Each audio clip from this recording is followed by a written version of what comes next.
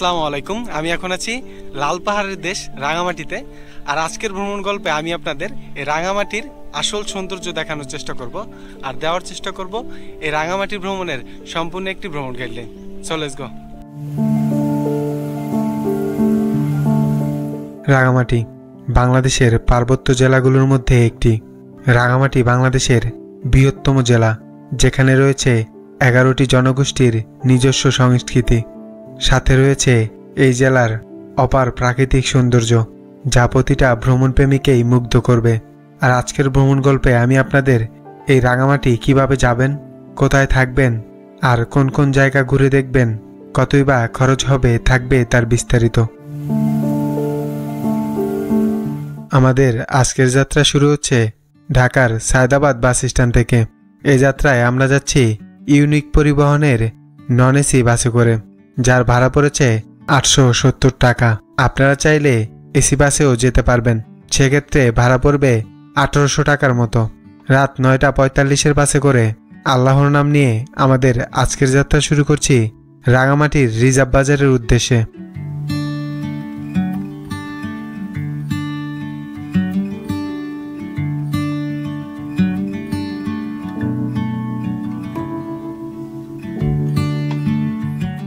আমাদের যাত্রাবিরতি দেওয়া হয়েছে ড্রিম হাউস রেস্তোরাঁতে। আর যাত্রাবিরতির হোটেলগুলোতে কিছু খাবার আগে অবশ্যই দাম জিজ্ঞেস করে খাবেন, কারণ যাত্রাবিরতির হোটেলগুলোতে খাবারের দাম কিছুটা বেশি হয়ে থাকে। 20 মিনিটের যাত্রাবিরতি শেষে আমাদের গাড়ি আবারও ছুটে চলেছে রাঙামাটির উদ্দেশ্যে।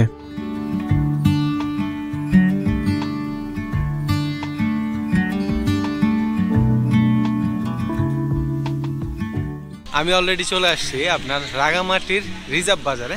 আর বাস কিন্তু আমাদের এখানেই নামিয়ে দিয়েছে। আর এখান থেকেই আমরা সকালের নাস্তা করে নেব, আর নাস্তা করে তারপরে চলে যাব ট্রলারে করে সারাদিন ঘুরে বেড়ানোর জন্য এই রাঙামাটিতে। তো চলুন আগে নাস্তাটা করে নিই।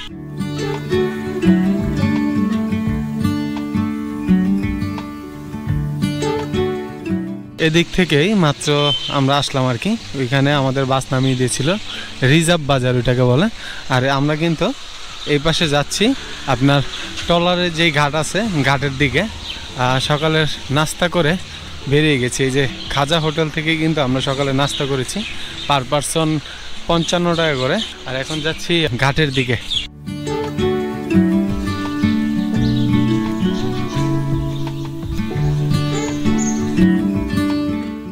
এই রিজার্ভ বাজার লঞ্চ ঘাট কিন্তু আমরা চলে আসছি। আর এই যে যাচ্ছি আর কি এদিকে। সামনে দেখতেছেন অনেক লঞ্চ কিন্তু আপনার দাঁড়িয়ে আছে। আর এটাকেই লঞ্চ ঘাট বলে। 5 থেকে 7 মিনিট লাগবে আপনারা যদি হাইটে আসেন।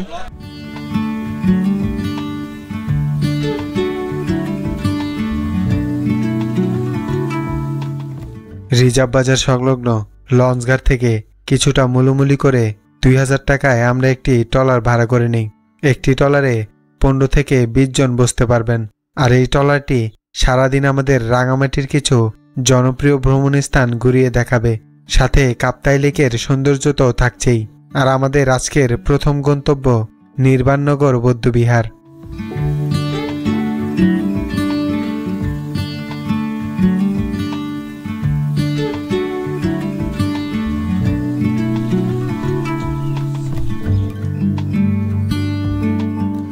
আমরা কিন্তু অলরেডি নির্মাণনগর বৌদ্ধ বিহারে চলে আসছি।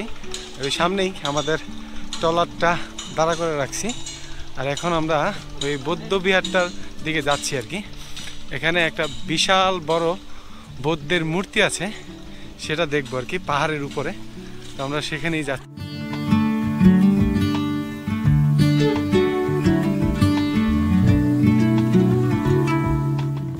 এই নির্বাণনগরের ভিতরে কিন্তু আপনারা বৌদ্ধদের উপাসনালয় আছে, এখানে দেখতে পাবেন আপনারা আসলে।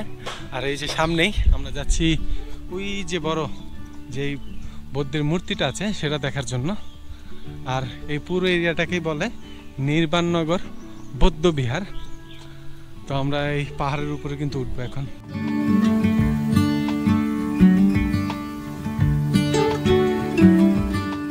আমার সামনে এই বিশাল বড় এই বৌদ্ধের মূর্তিটা আছে। আর এই পাশে পুরো এই কাপ্তাই লেকের সৌন্দর্য। আর এটা কিন্তু এই বৌদ্ধ মন্দিরটা পাহাড়ের উপরে অবস্থিত। আর এই বৌদ্ধ মন্দিরের পিছনেও কিন্তু আপনারা কাপ্তাই লেকের সৌন্দর্য দেখতে পাবেন। মানে পুরো এরিয়াটা জুড়েই কাপ্তাই লেক। আর এটা একটা দ্বীপ, আর দ্বীপের মাঝে গড়ে উঠেছে। আর এই যে আশেপাশে যেগুলো দেখতেছেন এগুলোও কিন্তু আপনাদের আদিবাসী লোকদের ঘরবাড়ি আছে এখানে, তারা এখানে বসবাস করে। অসাধারণ জায়গা।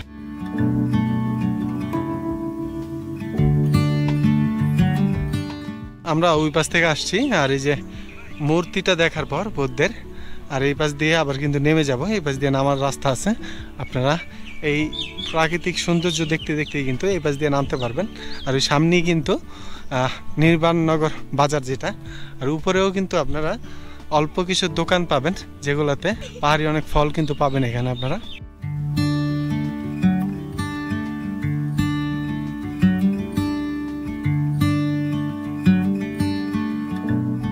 এই যে আমরা এদিক থেকে ঘুরে আসলাম, এটা হলো নির্বাণনগর বৌদ্ধ বিহার। আর এই যে এই পাশে আমরা পিছনে কিন্তু নির্বাণনগর বাজারটা, এটা একটু ঘুরে ঘুরে দেখবো আর কি, আপনাদের দেখানোর চেষ্টা করব।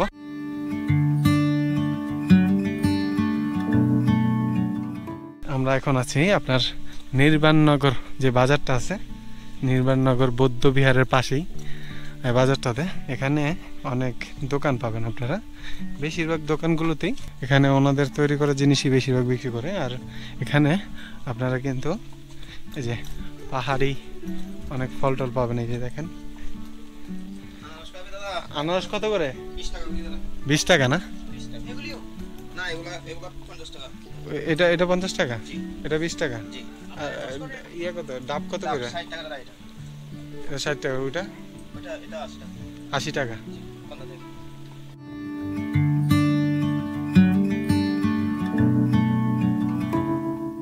এখানে আপনার বেশিরভাগ দোকানই কিন্তু কাপড়ের দোকান, ওনাদের নিজেদের বানানো যে কাপড়গুলো আছে এখানে ওনারা বিক্রি করে।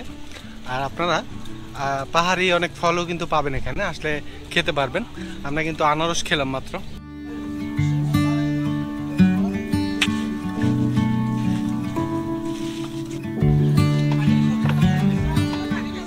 নির্মাণনগর বৌদ্ধ বিহার আর নির্মাণনগর যে বাজারটা ছিল সেটা ঘোরা শেষে আমরা এখন যাচ্ছি হলো ট্রলারে। আর এরপরে কোথায় যাবো? আদিবাসী গ্রাম না? এরপরে আমাদের গন্তব্য হলো আদিবাসী গ্রাম।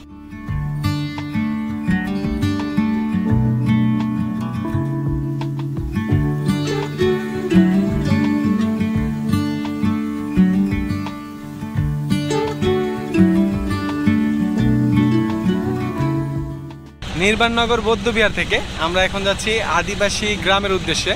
আর আমাদের ট্রলারটি কিন্তু এখন চলছে এই কাপ্তাই লেকের উপর দিয়ে। এই নৈসর্গিক সৌন্দর্য দেখার জন্যই কিন্তু আমরা চলে এসেছি।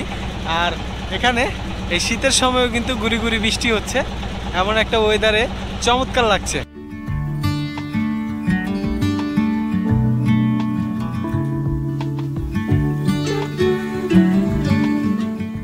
আমরা কিন্তু আমাদের আজকের দ্বিতীয় ভ্রমণ গন্তব্য আদিবাসী গ্রামে চলে আসছি।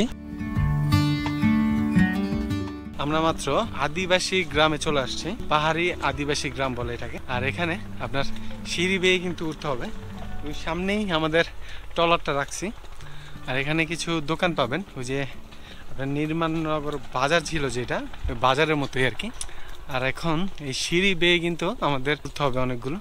তো আমরা যাই উপরে, দেখি কি আছে।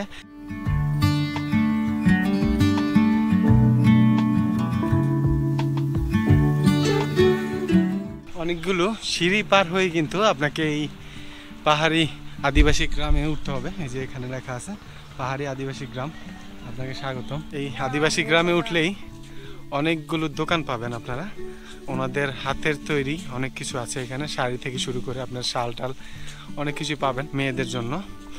আর এখান থেকে যদি উপরের দিকে যান তাহলে কিন্তু ওনাদের ঘরবাড়ি দেখতে পাবেন, আর সেটা দেখার জন্য কিন্তু আমরা যাচ্ছি।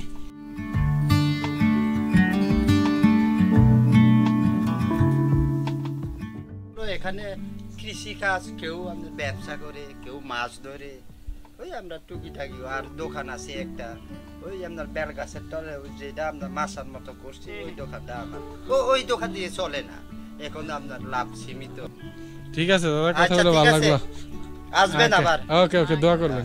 এই আদিবাসীদের গ্রামটা কিন্তু আমরা ঘুরতে আসছিলাম। এখানকার মানুষরা কিন্তু খুবই সহজ সরল। আসলে ওনাদের সাথে কথা বললে বোঝা যাবে ওনাদের জীবনটা কিন্তু যুদ্ধের মতো আর কি।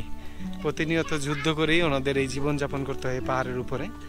আর এখানে শুনছিলাম আসলে এই প্রতিদিন তো আর পর্যটক এরকম আসে না, ওনাদের কিছু দোকান আছে, দোকানের মাধ্যমে ওনারা চলে। এই ধান ক্ষেত করে আর কি, যেই মৌসুম আছে মৌসুমে। এখন তো একদম পানির নিচে চলে গেছে, যেখানে ওনারা ধান ক্ষেত করে। আর এই যে সামনেই আমাদের যেই দোকানগুলো রেখে আসছিলাম, এই যে দোকানগুলো, তো ওগুলো আপনাদের দেখাই। চাদর, থ্রি পিস, এগুলো তো সব আপনাদেরই বানানো না? হ্যাঁ হ্যাঁ হ্যাঁ, চাদর আপনার ওয়ান পিস, শাড়ি কাপড়, থ্রি পিস। এগুলা কি দাদা? এইগুলা থ্রি পিস। হ্যাঁ, এগুলো কিরকম দামে বিক্রি করেন আপনারা? এটা এইগুলা নিলে দাদা আপনার এই 2000 টাকা যদি নেন, এই দুইটার থেকে হ্যাঁ, একদম পড়বে আপনার 600 টাকা করে। 600 টাকা? হ্যাঁ, ফিক্সড।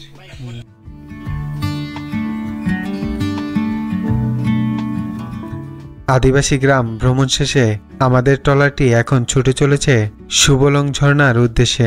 জেনে রাখা ভালো, রাঙামাটিতে সুবলংয়ের দুইটি ঝর্ণা রয়েছে, একটি হলো ছোট আর অপরটি বড়। তো আজকে আমি আপনাদের এই দুটি ঝর্ণাই ঘুরিয়ে দেখাবো।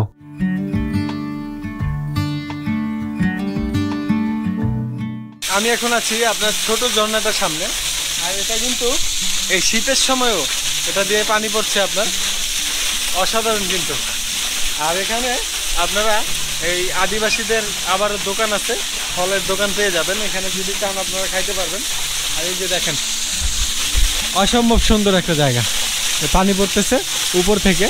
আগে এটার উপরে ওঠা যেত, এখন ওঠা যায় না আর কি।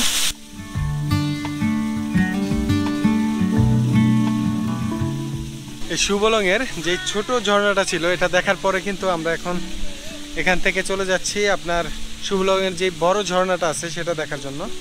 আর এখানে আপনার মাটিটা অনেক পিচ্ছিল, তো আপনারা যদি আসেন অবশ্যই সাবধানে চলাফেরা করবেন এই ছোট ঝর্ণার সামনে। আর এখানে কোনো এন্ট্রি ফিও দেওয়া লাগে না, কিছু লাগে না। আর সামনেই কিন্তু এই সৌন্দর্যটা আমাকে বেশি মুগ্ধ করেছে।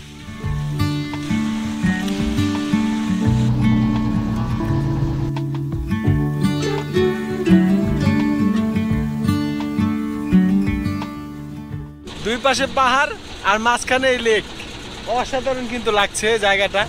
ভাই আপনারা যদি না আসেন, এই জায়গার সৌন্দর্য কোনোভাবেই আপনাদের বলে বোঝানো সম্ভব না। অসাধারণ এই জায়গা। আপনার নৈসর্গিক সৌন্দর্য কাকে বলে, এখানে আসলে কিন্তু আপনারা দেখতে পারবেন।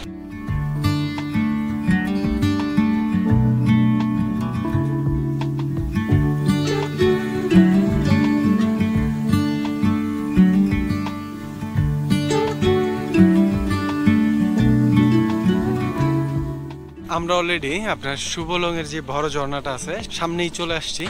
আর এখানে যদি আপনি প্রবেশ করতে চান তাহলে কিন্তু জনপ্রতি 20 টাকা করে দিতে হবে।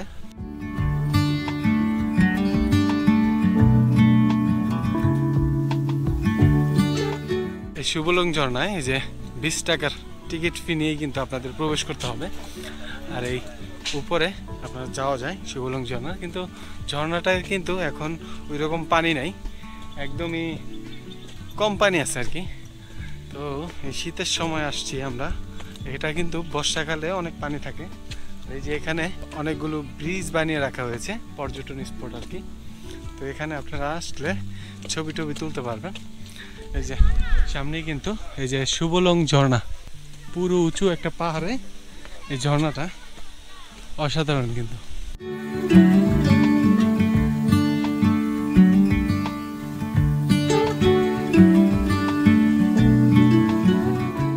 পাহাড়ের উপরে অনেকগুলো পাথর দেখতে পাবেন আপনারা।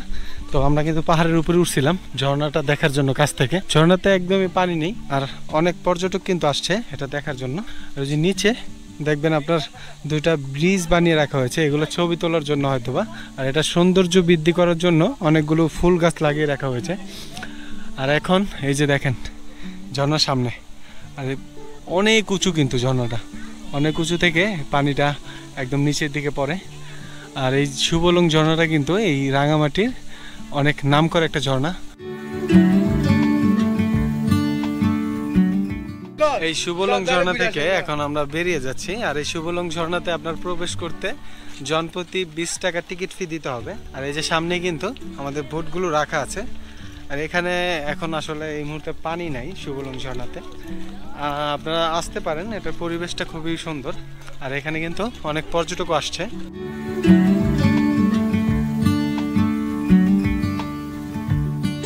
শুভলং ঝর্ণা ভ্রমণ শেষে আমরা চলে যাচ্ছি দুপুরের খাবার খাওয়ার জন্য। কাপ্তাই লেকের মাঝে ছোট বড় অসংখ্য দ্বীপ রয়েছে। কিছু দ্বীপের মাঝে খাবার রেস্টুরেন্ট গড়ে উঠেছে। দ্বীপের মাঝে খাবার খাওয়ার এমন অভিজ্ঞতা নিতেই আমরা চলে যাচ্ছি একটি দ্বীপ রেস্টুরেন্টে।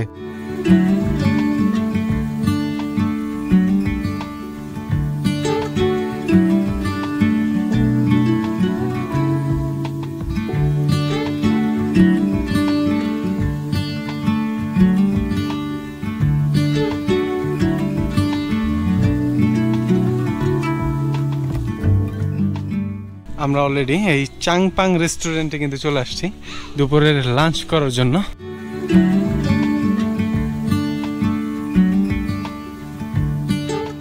এই চাংপাং রেস্টুরেন্টে দুপুরের লাঞ্চ করলাম। 3 জনের জন্য আসলে 660 টাকা বিল হয়েছে টোটাল আর কি।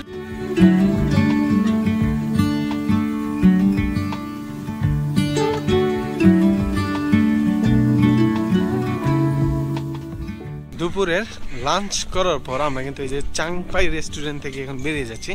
আর এখন আমরা যাব এই রাঙামাটির সবচেয়ে জনপ্রিয় যে জায়গাটা, সেটা হলো ঝুলন্ত ব্রিজ। সেই ঝুলন্ত ব্রিজটা দেখার জন্য কিন্তু আমরা এখন যাব। আর এখান থেকে 660 টাকা দিয়ে আমরা 3 জন দুপুরের লাঞ্চ করে নিয়েছি আর কি।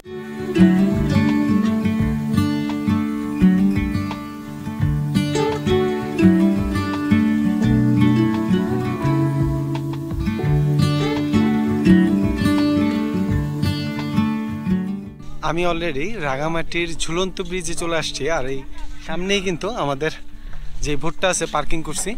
আর এখানে আপনার প্রবেশ করতে জনপ্রতি 20 টাকা করে দেওয়া লাগবে। আর যদি বোট রাখেন সেক্ষেত্রে আপনার 50 টাকা দেওয়া লাগবে বোটের যে পার্কিং আছে, পার্কিং ফি। আর আমরা এটার সৌন্দর্যটা আপনাদের দেখাই।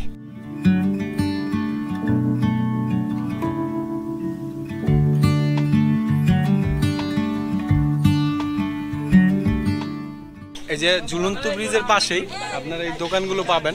আপনারা পাহাড়ি অনেক ফল টল বিক্রি করে। এখানে আপনার আনারস 20 থেকে 40 টাকার ভিতরে পাবেন। আর পেঁপে টেপে আছে, আপনার ডাব পাবেন, এগুলো খেতে পারবেন যদি আসেন। আর এই যে সামনেই কিন্তু এই যে সিম্বল অফ রাঙামাটি ঝুলন্ত ব্রিজটা আছে। আর আমরা এখন ঝুলন্ত ব্রিজের উপরের দিকে যাব।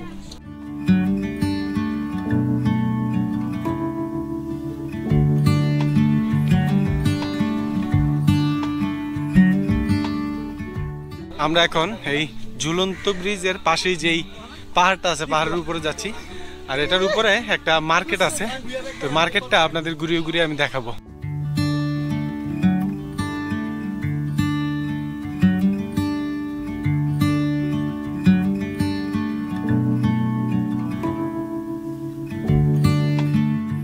এই ঝুলন্ত ব্রিজের উপরে কিন্তু পুরো একটা মার্কেটের মতো আছে।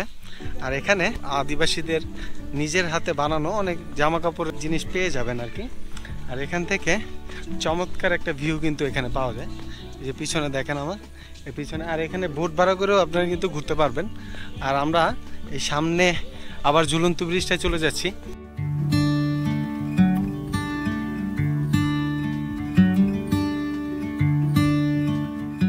এই ঝুলন্ত ব্রিজ থেকে এখন আমরা চলে যাচ্ছি আপনার আমাদের পরবর্তী গন্তব্য পলয়েল পার্কের উদ্দেশ্যে। আর এই যে দেখেন এখানে আশেপাশে অনেক বোট কিন্তু দাঁড়ায় আছে, পার্কিং করে রাখছে। এই পার্কিং করার জন্য কিন্তু আপনাকে 50 টাকা করে দিতে হবে পার বোটে। আর এই যে ঝুলন্ত ব্রিজের উপরে অসংখ্য মানুষ। আর আজকে যেহেতু বন্ধের দিন, সেহেতু মানুষ কিন্তু খুবই বেশি এখানে। আর উপরে যে মার্কেটটা ছিল সেটাও কিন্তু আমি আপনাদের দেখাইছি। আর এখন আমরা চলে যাব আপনার পলয়েল পার্কের উদ্দেশ্যে।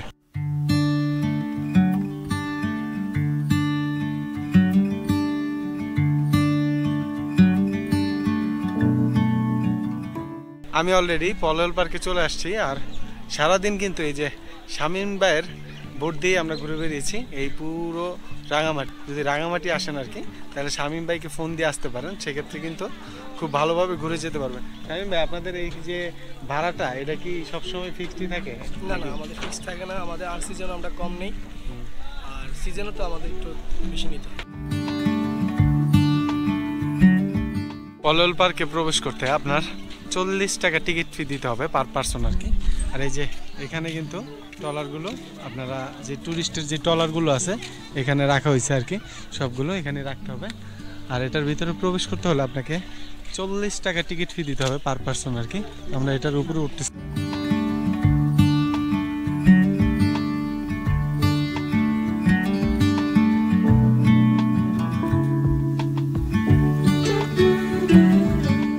পলল পার্কে আসলে এখানে আপনারা কায়াকিং করতে পারবেন। 2 জনের যে বোটগুলো আছে এগুলো আপনার 100 টাকা করে, আর 3 জনের জন্য যেগুলো আছে এগুলো 150 টাকা করে। আমি চলে আসছি আপনার পলল পার্কের ভিতরে, যে ঝুলন্ত ব্রিজটা আছে ওইটাতে। আর এখানে অসংখ্য মানুষ, পুরো এরিয়া জুড়ে মানুষ, অনেকে ছবি টবি তুলতেছে এখানে। আর ওই যে সামনেই কিন্তু আরেকটা সেলফি পয়েন্ট আছে।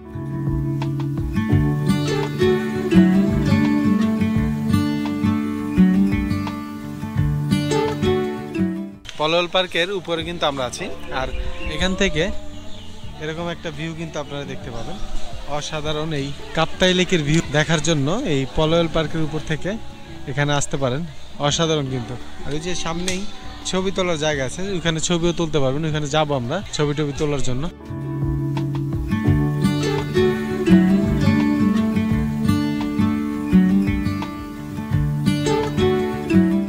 পলল পার্কের এই যে সেলফি পয়েন্ট বলে এটাকে, এখানে কিন্তু প্রত্যেকটা মানুষই এই পার্কে যারা আসে সবাই এখানে ছবি টবি তোলার জন্য আসে। এই জায়গা থেকে খুব সুন্দর ভিউ পাওয়া যায় কাপ্তাই লেকের।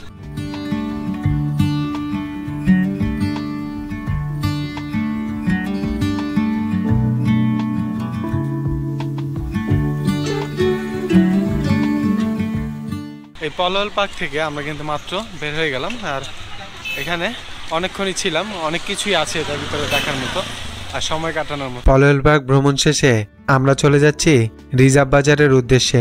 পলল পার্কের সামনে থেকেই রিজার্ভ বাজারে যাওয়ার সিএনজি পেয়ে যাবেন। আবার চাইলে 10 থেকে 15 মিনিট হেঁটে চলে যেতে পারেন। রিজার্ভ বাজারে অসংখ্য থাকার হোটেল পেয়ে যাবেন। 1000 থেকে 1500 টাকার মধ্যেই রুমগুলো হয়ে থাকে। আবার চাইলে আমাদের মতো রাতের বাসে করে ঢাকাও চলে আসতে পারেন। আর আজকের ভ্রমণ গল্প ছিল এতটুকুই। ইনশাল্লাহ দেখা হবে পরবর্তী কোনো ভ্রমণের গল্প নিয়ে। আল্লাহ হাফেজ, ধন্যবাদ।